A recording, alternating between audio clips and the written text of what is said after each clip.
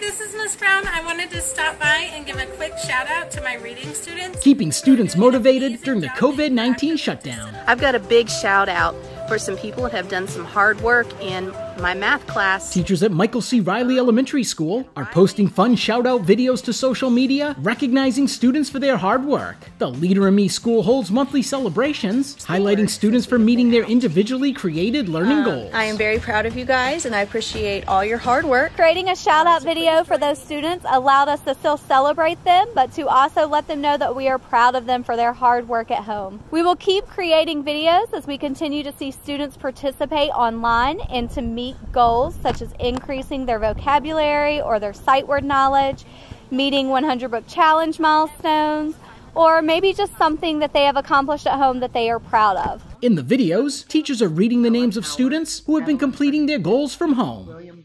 Some of the videos have included a talking dog. My mom is Mrs. Stickle, and she teaches 3rd grade, and she's been bragging this week on some students who've really done a great job with turning in their online assignments. Or pictures of students working. Teachers know getting kids to work from home can be challenging. To motivate students at home, I suggest creating a schedule or routine, allowing a quiet place for them to do their work, and giving them breaks between their assignments to help to keep them focused. The school plans to keep making the shout-out videos as students continue to achieve their goals, and will post the videos to the Michael C. Riley Elementary School Facebook page. For the Beaufort County School District, Ron Lopes. You guys rock.